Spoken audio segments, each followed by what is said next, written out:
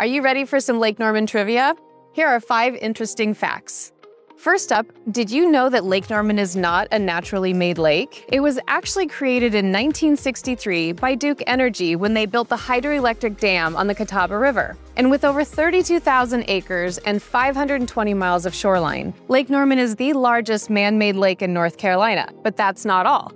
If you're a history buff, you will love this. There is an entire underwater city at the bottom of the lake, submerged after the creation of the lake in the 1960s. You want to see it for yourself? Strap on a scuba tank and explore the remains.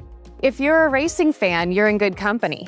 Many NASCAR drivers like Dale Earnhardt Jr. and Jeff Gordon have homes on Lake Norman. The lake is a hot spot for racing teams testing out the new race boats. Last but not least, Lake Norman has its own monster legend, Normie. Think of it as the Loch Ness Monster, but in North Carolina style.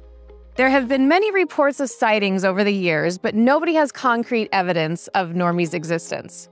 So what are you waiting for? Hit the subscribe button and stay in the loop of everything Lake Norman.